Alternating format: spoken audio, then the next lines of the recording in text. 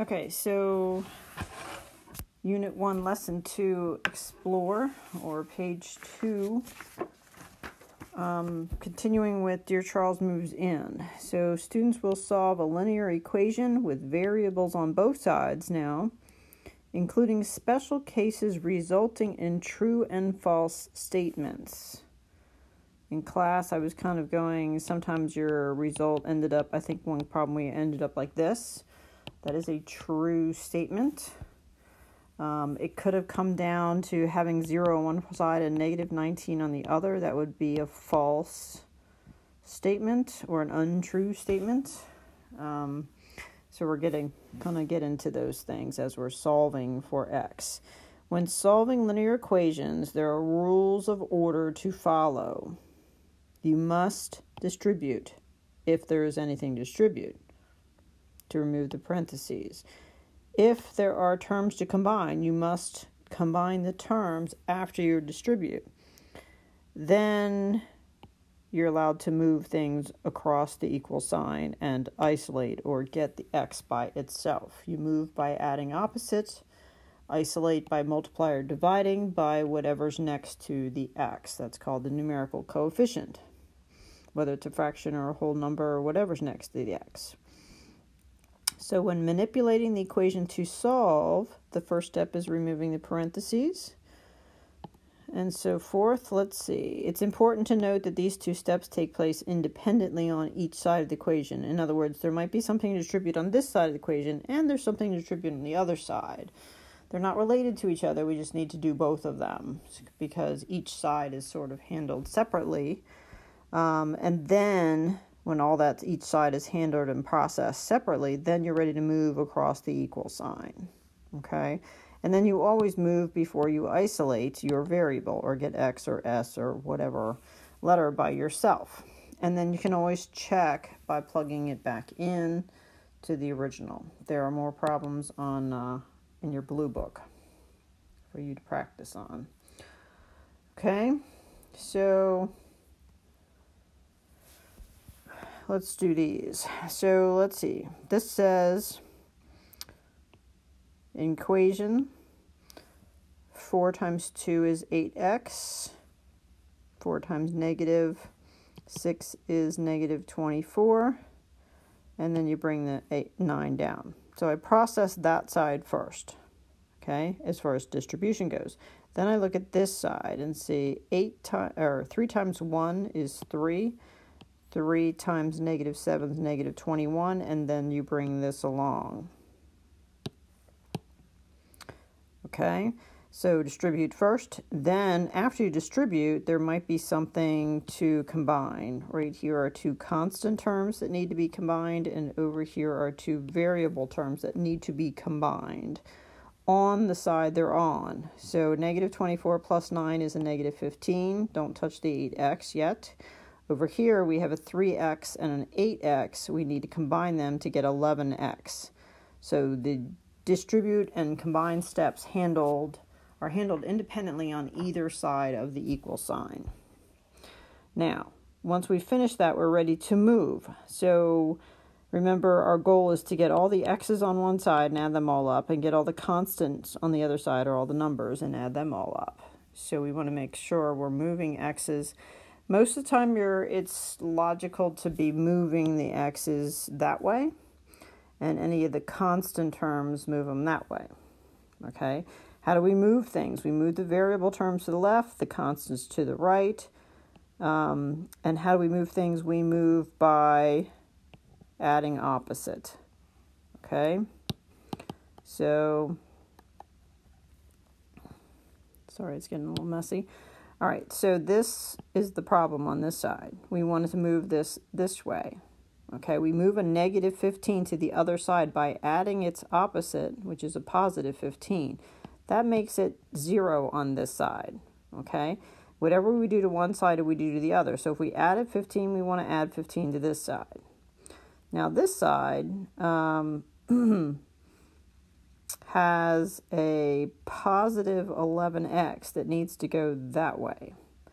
So we can subtract 11x from that side, so that'll go away over here. we can combine these like terms over here and get your -6. And then that 11x comes over on this side. Combine them to get your -3x.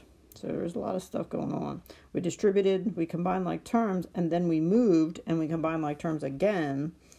So just like when you're working an expression, you may have something like multiply and add, and then you do something and you may need to multiply or add again. So it doesn't mean there's only once.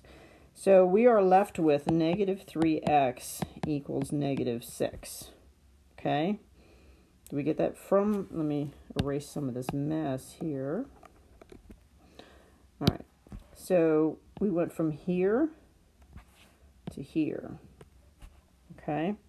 Move the 11 over, move the -15 over by adding its opposite, combining like terms, and I'm left with -3x equals 6. Now I'm ready to isolate my x by dividing by what's next to it. You use the same sign because you want -3 over -3 equals the one that we want. We want our final answer to be 1x. So that's what we divide by. And whatever you do to one side, you do to the other side. So a -6 divided by a -3 is a 2. So you're left with this. Okay, don't forget to, you can always put the 2 back into your original problem, way back over here. Okay, everywhere there's an x, you can put a 2. So right here I did this. You have to excuse all the different parentheses that I'm using. Oops, and I think I used the wrong bracket right there. That's supposed to be a hard bracket. So put the 2 back in, so 2 times 2 instead of 2x. And put the 2 back in here, so that makes that the 2, that the 2, and that the 2. So there are 3 x's in the original equation. I put 2's where they were. And instead of 8x, you're going to be multiplying 8 times 2.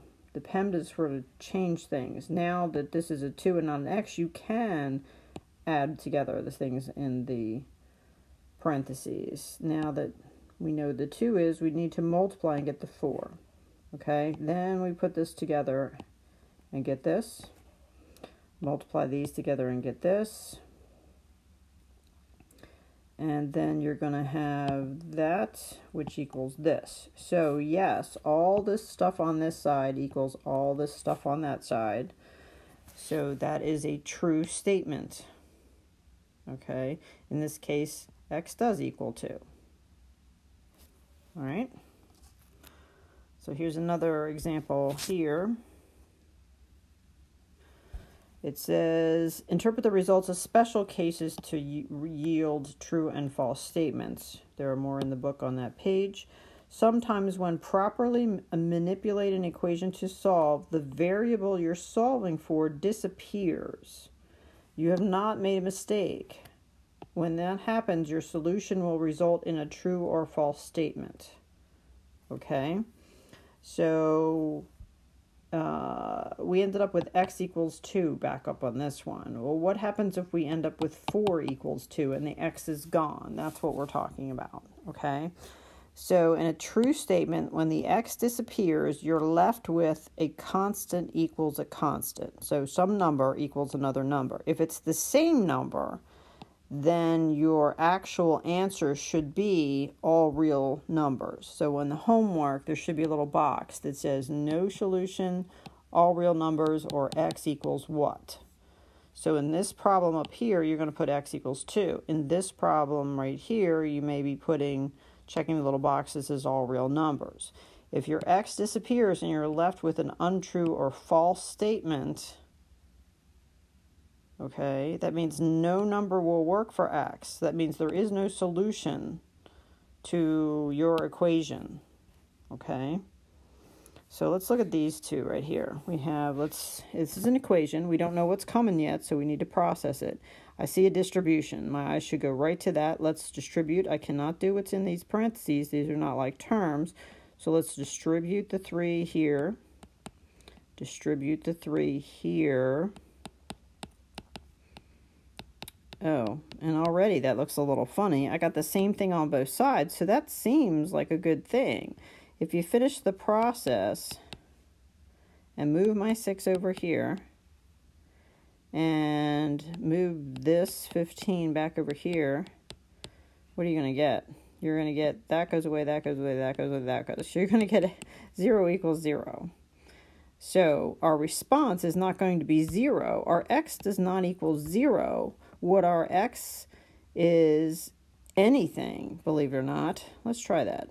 So let me show you that if it says all real numbers is our answer, that means we can put any number in for x. So let's put it in like a -1, okay? -5, put that in there. And then whatever you put in for x over there, put it over here. So this would be 6 times a -1 minus 15. So do what's in here first. So that is 3. 2 times a negative is a negative. Then you're doing in here 3 minus 7, and it's a multiplication, gives you a -21 on that side. Over here you have this first, which would be a -6 plus a -15 is going to give you a -21. So we just like tried a -1 going in there. So it does work. Any number, any real number will work for x. That's what this answer means. Okay? As opposed to this one over here,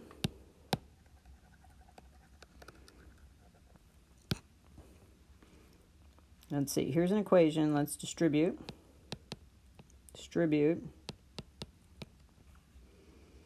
Bring this down, didn't touch that, equals that.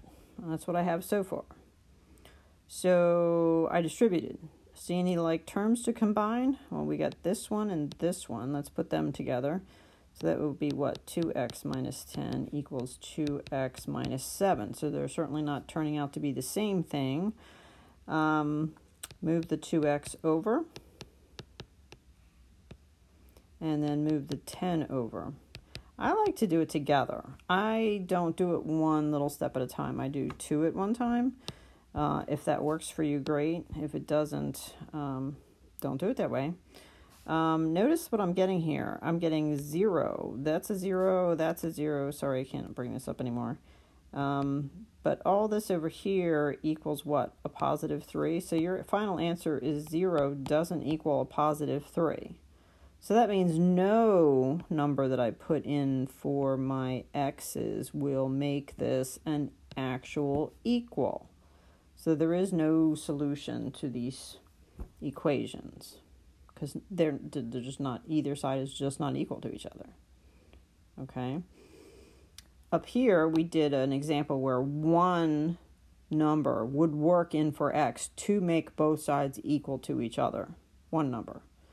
These had any number would work to make one side equal to each other. And this one, no numbers work to make each side equal to each other. All right, so we're going to make another one for the practice.